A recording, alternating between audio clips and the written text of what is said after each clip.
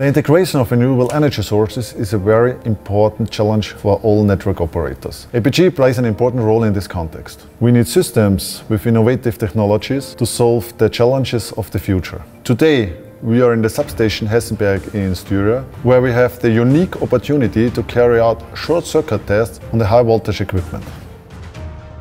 We all know from our personal experience what happens if a fault occurs in the electrical system at home. But what happens if such a fault happens in the high-voltage system, where there's a lot more energy present?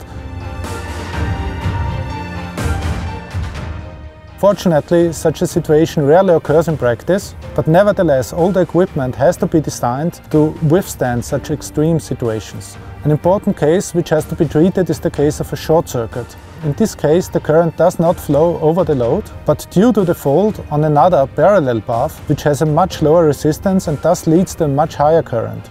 As a consequence, various stresses act on the equipment. 3, 2, 1. Auslösung, Leistungsschalter, Trafo 1. Through research projects and innovative technologies, we want to ensure the high quality and standard of the energy supply in Austria.